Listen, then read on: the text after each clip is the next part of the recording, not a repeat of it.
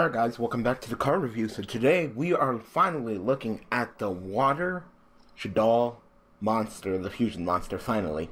So this is Shaddoll Anomalilith? Or in Japanese, it's Shaddoll Amurirusu. That's probably one of the most racist names ever. Just, there's like, all the L's just turn them into R's, like that's probably one of the big Asian stereotypes, but like literally, if you go search up Shaddoll Anomalilith on the freaking wiki and look at the freaking Japanese romanji, and then bam, right there, so racist. I guess that's how they say it. Just all the L's to R's. Anyway, this is the water Shaddoll fusion. So finally, we know what it is. You know, it was rumored that it was gonna be like an Azure priest. So you know, everybody assumed that it was pretty much going to be a monster that has fairly high attack that would attack all your opponent's special summon monsters from the extra deck. So kind of like Susano Noel. And you can just go attack. But nope, that is not the case. This is the real effect. So let's go ahead and get to it. So it is a water Fiend fusion effect, level 9. So you know they have 5, 6, 7, 8, 9, 10. You know, so there you go. It has 2,700 attack, 2,000 defense, so fairly nice stats. 2,700 is nothing to scoff at. I think that's actually Trishula's stats, so it's actually pretty good. Card art, interesting like usual. It's something to do with Construct. Like, you know, like, what's up with that? Like, there's Construct. Then there's Shikinaga with Construct in it. And now this card has Construct in it. Like, what's up with this bitch? This bitch is just cosplaying. She's just like, hey, look what I'm doing. Like she's literally just taking pictures of herself doing various things. You know, she kind of looks like a Gishki monster with that like veil and, you know, watery iciness. Or maybe she's kind of trying to no. She's trying to be Trishula. You can see the thing on her head. It's kind of like Trish. Yeah, she's trying to be Trishula. That's cute. All right. Seriously, what's up with the cosplay? Like on Shikinaga, she's cosplaying with freaking Towers / Killers, and this she's cosplaying as Trisha. What's up with everybody being Trisha? Why does everybody want to be Trishula? This is like, what is this, the second card where someone's trying to cosplay as Trishula? I mean, I get it. Trishula is powerful. It's a very well-respected monster, but it's just like, I want to just play Trishula. Anyway, it is made with 1 Shaddoll monster plus 1 water monster. All right. So, the effect is, must be fusion summon. Alright, must be fusion summon. Neither player can special summon monsters from their hand or graveyard with spells / trap effects. Discard into the graveyard, you can target 1 Shaddoll spell / trap and card in your graveyard added to your hand. Alright, so I don't know what's up with Konami lately, but what's up with this freaking just this blatantly dog eat dog gameplay that we are just having right now? You know, it was actually a fake card where it literally just said that your opponent can't play any Burning Abyss, Klee, or Shaddoll monsters, and I was just like, wow, someone's super butthurt. Like, why would you? How can you just completely lock out an entire archetype like that by just not blatantly stating that you're doing that, but just kind of word it differently? So it seems like Konami's just making like these dog-eat-dog cards. Like, think about it. Neither player can special summon monsters from their hand or graveyard with spells or trap effects. Alright, think about it. Think about that. What deck this card completely fuck over? Yep, Nekorz. Just fucks them in the butt. You can't ritual summon anymore. Nope, no more ritual summoning. Everybody else is pretty okay, you know? When you fuse, you're special summoning the monster from the extra deck. Pendulum summoning, that's a game mechanic, so you're not technically special summoning with a spell effect. It's a game mechanic, so they're fine. Burning Abyss are fine. It's just Nekorz who are just getting laid down, and this card is just going to town on their butts. It's just like, wow, like what's up with this? You know, and it's not like I'm shocked, because this isn't the first time that Konami has just made a card where they just blatantly just looked at an archetype and were like, yeah, you guys are gonna get fucked by this, you know?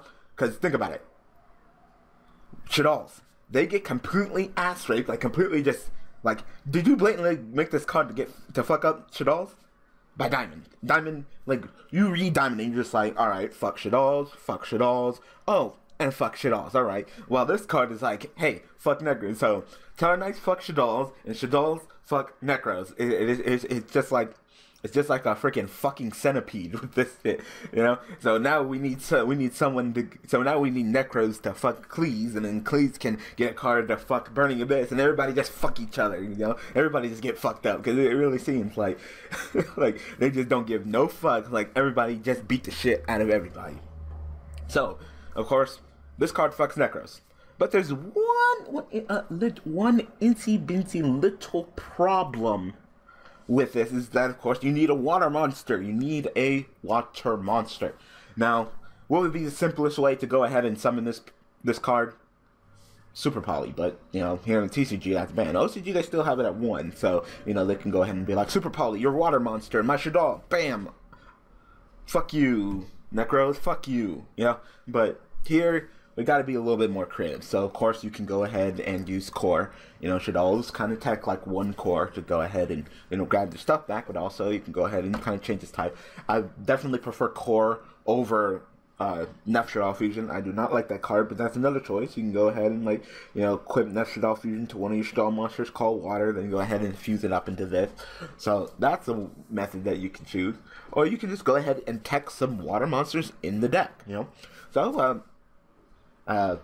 if you guys remember on the Next Great YouTuber, my first and only video for the Next Great YouTuber competition, I did a video talking about Shaddolls and about, you know, various cards that you can run for the various fusions, if you guys remember that. So I guess I'm going to go ahead and do that again, and I'm going to talk about some cards that you can go ahead and run as water to go ahead and fuse into this. So, of course, let's start with probably the first one, probably the easiest one, Fire Ice Hand. Ice Hand, water, there you go. Fire Hand will, of course, allow you to go into Crystal. Now, of course, Destruction isn't as good as of lately, but it's a little bit better. You know, some decks side the Fire and Ice Hand in for Cleese, so, you know, that's a thing that you can go ahead and do. So, that's a choice, you know. Fire Hand will allow you to go into Crystal, which, you know, you're not really allowed to go into lately, because there's not a lot of tech fire cards. I mean, no one's teching Volcanic Shell and shit all. So, that's method, and then just throw an Ice Hand as well to go ahead and go into this. Another method you can try to go is Shaddoll Heroes. Shaddoll Heroes, you know. Shaddolls already have the ability to play, you know, like Mass Change 2nd, or Mass Change 2, so they can go into, you know, Dark Law.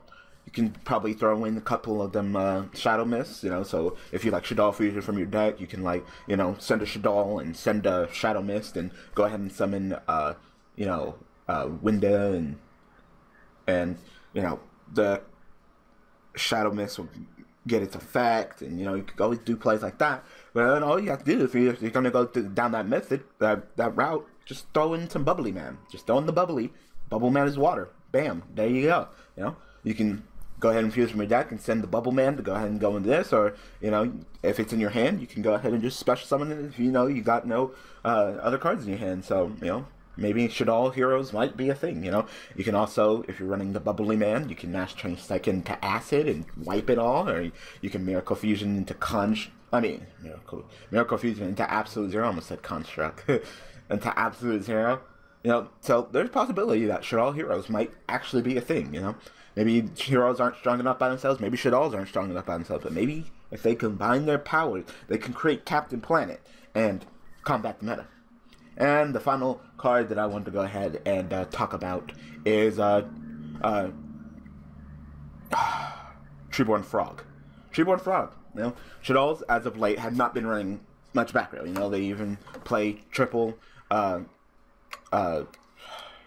my God, what's her name? Denkoseka. You know, to lock down the back row. So they don't play a lot of back row. I mean, you know, mostly out there setting is maybe that 1 core and maybe some Shaddol Fusions, but you know, they really don't set any cards. So you can go ahead and use Treeborn Frog as your water, and then Treeborn will come right back during your summer phase as long as you don't have any, you know, spells and trap cards in your zone. So that's another card that you can go ahead and use for this card right here.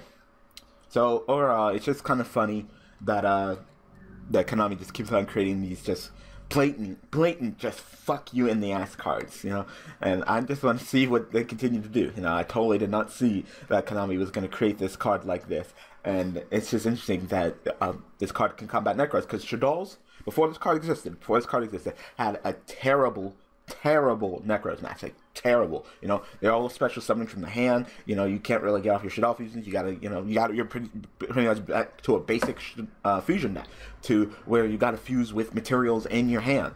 And if you don't have the materials in your hand, you're not fusing. And Shaddolls are really anticlimactic without their fusions.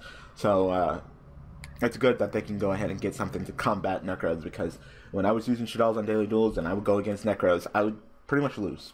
So it's nice that they're actually getting something. I'm not the biggest fan of Shaddolls, but, you know, with Nekorz supposedly being the top tier deck, it's nice that they'll go ahead and get something.